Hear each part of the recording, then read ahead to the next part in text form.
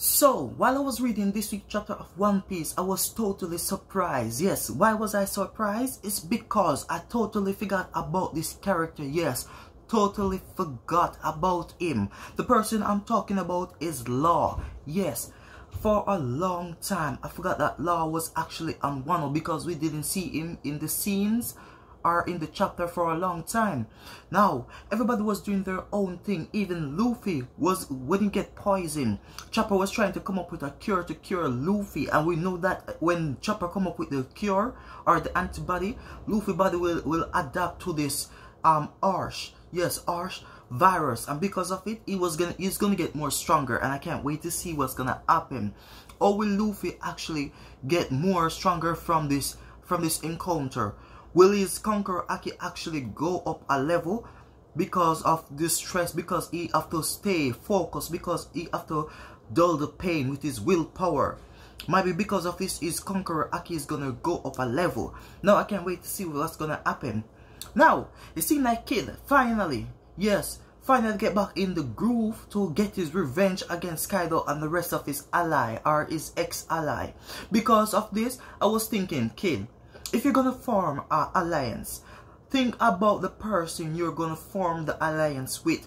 He formed the alliance with Apple and Hawkins. So because both of them betrayed Kid right out there. Yes, they betrayed Kid so quickly that Kid was actually have a trauma of forming an alliance, because Luffy was saying, join my alliance to go up against Kaido, because Kid was actually afraid of Kaido because Kaido beat him. Kaido put the most terror. Yes, Kaido beat Kid so much that Kid was terrified of Kaido, and because of this terrified, he actually formed a trauma, and because of this trauma, he didn't want to go up against Kaido. And because of this, I was thinking, seriously, you don't want to go up against Kaido, and you was forming an alliance to go up against Shanks. Yes, Shanks, who was fighting Whitebeard. Shanks, who actually can take down Kaido. You're afraid of Kaido and you was going after Shanks. Seriously. So I was thinking of this. Kid Alliance did have a death wish to go after Shanks because of Kaido. Kaido seemed like he's weaker than Shanks, and I can't wait to see what's gonna happen. Now, Zoro was talking to Momonosuke's sister because he was talking about his sword when he was taking out those ninja. So because of the sword, because this monk take away Zoro's sword, Zoro said his belt feel empty. So because of this, I was thinking, the monk said, you don't know the volume of this sword. Maybe Zoro doesn't know the weight this sword carry. And because of it, I can't wait to see what Zoro is gonna do when he meet this monk again. Now, what I was thinking, imagine if all those famous swords have a special ability of their own.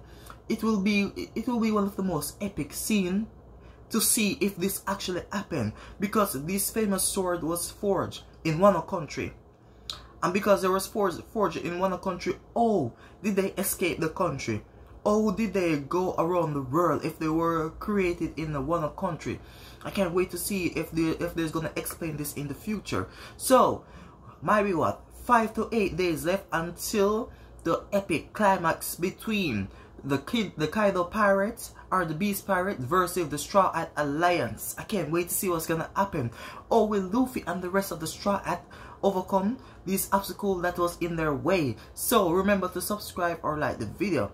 Comment in the comment box if you feel like it. Thank you for watching. Hope to see you again in future episode or review of One Piece.